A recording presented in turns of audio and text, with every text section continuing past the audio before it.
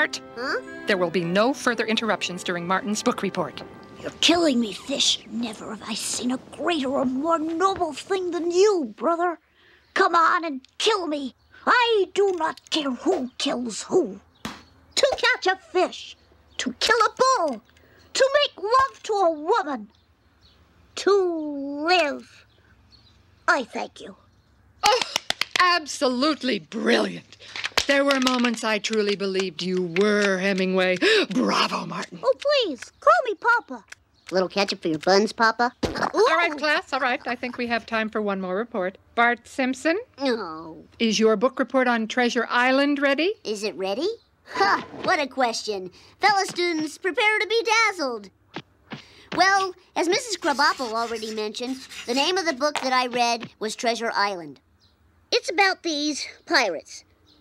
Pirates with patches over their eyes, and shiny gold teeth, and green birds on their shoulders. Did I mention this book was written by a guy named Robert Louis Stevenson and published by the good people at McGraw-Hill? So, in conclusion, on the Simpsons scale of 1 to 10, 10 being the highest, 1 being the lowest, and 5 being average, I give this book a 9. Any questions? No? Then I'll just sit down. Bart, did you read the book? Mrs. Krabappel, I am insulted. Is this a book report or a witch hunt? Then perhaps you'd like to tell us the name of the pirate.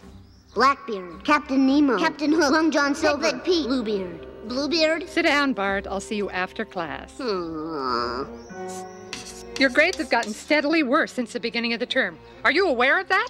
Yes, ma'am. Are you aware that there is a major exam tomorrow on colonial America? Yes, ma'am. Blah, blah, blah, blah, blah, blah, blah, blah, blah, blah. Yes, ma'am. Blah, blah, blah, blah, blah, blah, blah, blah, blah. Yes, ma'am. Bart, you haven't been paying attention to a word I said, have you? Yes, ma'am. Well, then what did I say? Straighten up and fly right. Well, that was a lucky guess. Whoa! Take that, Granny! Oh, hide in the closet. Oh, no, deadly mothballs. Ooh, Granny's kissing me. You have reached the level of ungrateful grandchild. Try again if you dare. Just a couple more games and I'll hit the books.